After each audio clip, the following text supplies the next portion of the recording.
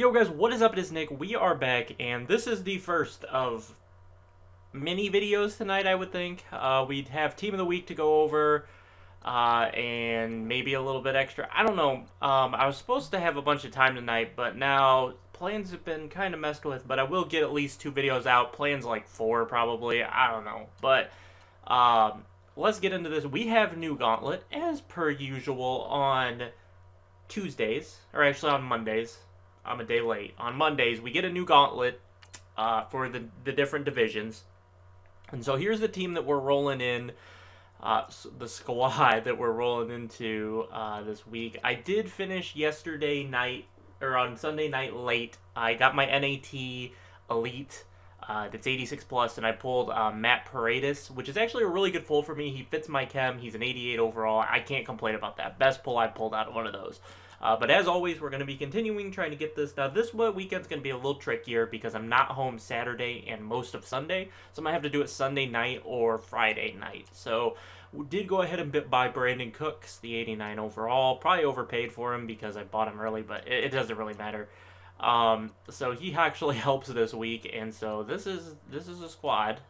The Bucks offensive line really helps, all those silvers. That really helped get that nailed out of the way.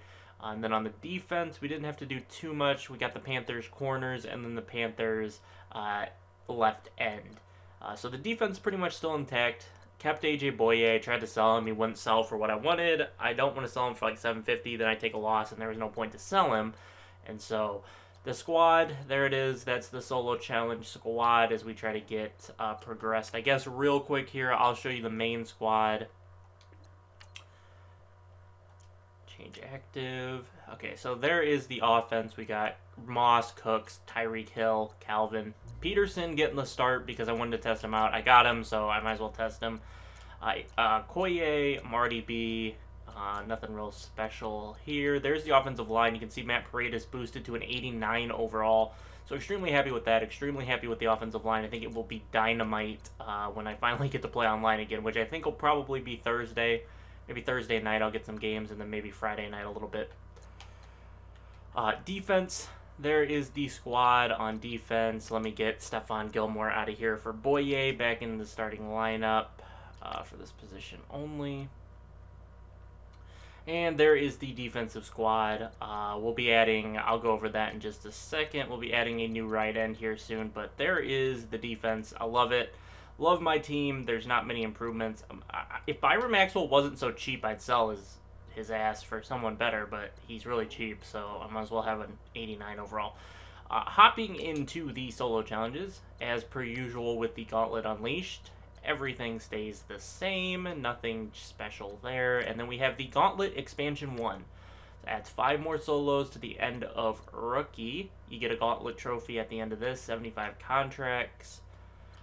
Veteran, we get we get 5 more solo challenges at the end of this. We get another Gauntlet trophy, and hold on, here I'll get it. An offensive defensive gold plus fantasy reward pack and a Gauntlet trophy. A touchdown will earn a silver team token from a team of your choosing, so that's not bad. Is there a special bonus at the end of this one? Score a touchdown for a bonus of 1,250 coins, and a gold or better tight end. Doesn't really matter, but that's fine. And then the big boy, you get the Gold Plus Texans Fantasy Reward Pack and a Gauntlet Trophy. Do not allow your opponent to gain any yards. Zero? Oh, it's one drive. Oh, okay. That's not bad. To earn a bonus gold team token from a team of your choosing. I believe you also get Ziggy Ansah in 89 overall. And then let me see if they added any new Gauntlet players. Yes, so they did. So now we have... Oh, Ziggy Ansah is the new... Okay, so you don't actually get him at the end. He's the new one. He's 6 Gauntlet trophies. Now, consequently for me, I just used 4 Gauntlet trophies on AP. So I will actually get enough, though, to get the Ziggy Ansah, and he'll get added to the team. The only issue is he's not my chemistry. So we're going to be slacking a little bit on the chemistry. So that's the only issue. If you go into my team, we'll hop over here, and I'll show you. So here's the squad. As you can see, we've got the full chemistry, but it is a right. Ziggy is a right end, so he will replace John Abraham. So if I remove John Abraham, there goes the chemistry dropping down. So either Nigel Bradham, who I love, but he's not like a superstar. I don't need him on the team, or Cameron Wake is gonna have to go because I'm not getting rid of Byron Maxwell, and so let me put John Abraham back in here. John Abraham. I'll probably maybe record a video of me doing the gauntlets, and I'll show you guys all those. Hopefully, you guys can you can see if you have any trouble with any of them. I don't know if any of them are hard or not, but we'll see. And so we'll take a look real quick before I wrap up this video. But I just wanted to show you guys the new gauntlets, and obviously tell you guys that the new gauntlets are available for the NFC South. So right outside linebacker. So let's see. Buy now price. So it's left outside linebacker. I'm at the wrong linebacker. It's left outside linebacker. Okay, so there's Nigel Bradham. He goes for pretty cheap, obviously, but I could pick up Willie McGinnis. So I should probably hold on. Let me put on the chemistry that I need. Need blanket coverage chemistry. So we got Willie McGinnis as an option. Not bad. We also got Whitney Merciless, which isn't going to have the coverage stats that I crave in my linebackers. I don't think it's I feel like I've looked at this before. Yeah, it's pretty far off.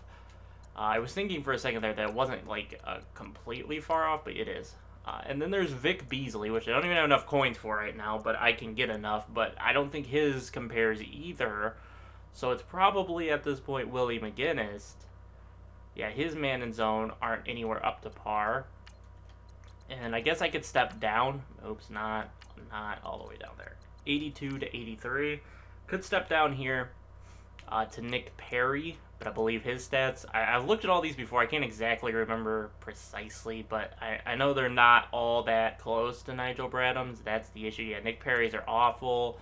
And then we'll compare Willie McGinnis.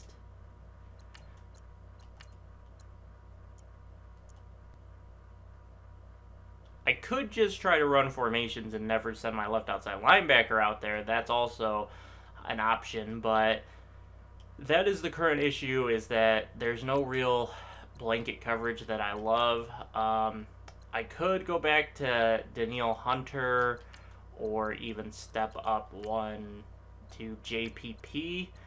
Can compare him to the Wake. He's about the same price as the Wake. JPP. And so that's kind of where we are. Or I could get rid of Maxwell. Could get rid of Byron Maxwell and go back to a blanket coverage corner. Gives us that gives us an option of Josh Norman, Jason Verrett, Xavier Rhodes, Darius Slay, moving up to 88-89, Malcolm Butler, Janoris Jenkins. Can't pay for Rod Woodson or DRC, but those are other options. But that's kind of the scenario that I'm in. I could just put Stephon Gilmore into the starting lineup, and that would also solve the issue because he's also blanket coverage. But if I'm going to run blanket coverage, I want it to be the full chem. And so the other option, real quick, and this is probably the option. This is probably what I go with, is that I just bench Ray Lewis. Ray Lewis just gets benched. He gets benched for De'Aaron Buchanan, and we'll go entire depth chart. Actually, that's not what I wanted. But De'Aaron Buchanan, your second linebacker actually counts, I believe. So if I remove him from position, I should still be good. And see, that is probably what's going to happen because I like De'Aaron Buchanan. He plays really well for me. But those are just the possible outcomes and options that I have. And so we'll see which I roll with here in the future. But that's what it's looking like right now, is that Ray Lewis will just become the backup for the outside linebackers, and he'll just kind of disappear as a middle linebacker.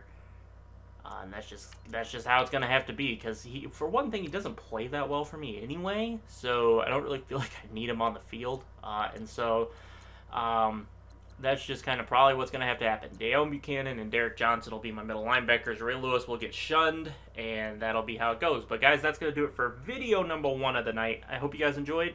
Like if you did, subscribe if you haven't, and check back later for more videos. Peace out. Letting go, times we might feel compelled, looking down from the heights that